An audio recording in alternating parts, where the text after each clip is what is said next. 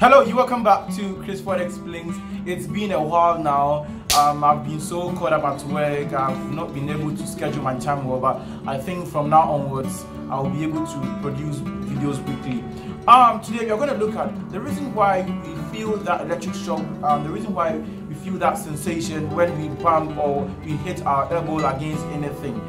It's due to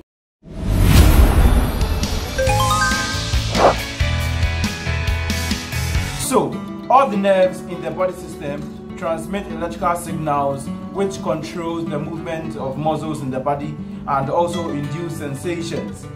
All the nerves are either protected by bones or muscles. However, there is this nerve known as the ulnar nerve. This nerve starts off from the region around your neck and ends up around your ring finger and your little finger or your pinky finger. This nerve is slightly vulnerable around your elbow.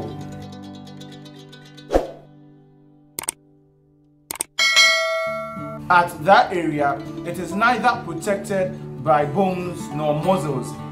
It lies on the bone you feel when you flex your elbow. So, since it's only protected